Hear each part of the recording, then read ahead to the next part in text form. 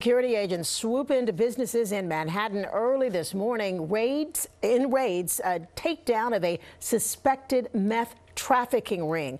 Authorities say many of those suspects are tied to gangs. Eyewitness News reporter Janice Yu is live this afternoon in Washington Heights, just outside one of the smoke shops that got raided. Janice?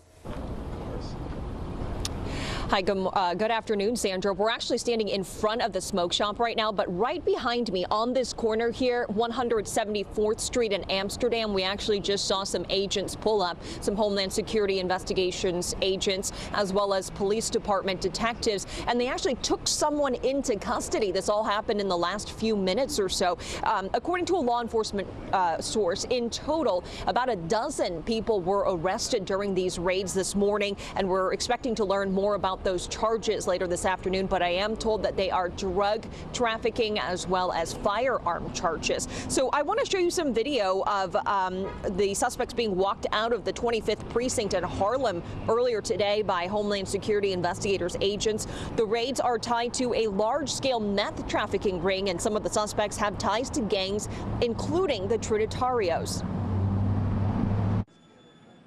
Several of the suspects were walked out of the 25th precinct in Harlem by Homeland Security investigations agents earlier this morning.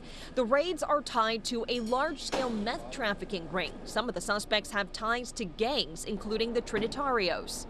The raids happened in the Hamilton and Washington Heights area and one location in New Jersey. This was the scene at a smoke shop on Amsterdam Avenue around 6 o'clock this morning.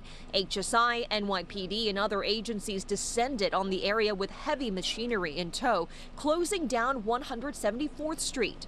Investigators walked in and out of the juice bar and apartment building nearby as well, and we could see authorities coming out with boxes and even cash. Meanwhile, agents were inside the Superman barbershop on Broadway and West 151st Street this morning as well. We could see agents inside talking to the owner. A law enforcement source tells me an illegal gambling operation was also found in the basement. In all, I'm told about 10 different locations were raided, a lot of them in this area, Washington Heights, Hamilton Heights, as well as one location in New Jersey. Again, this is a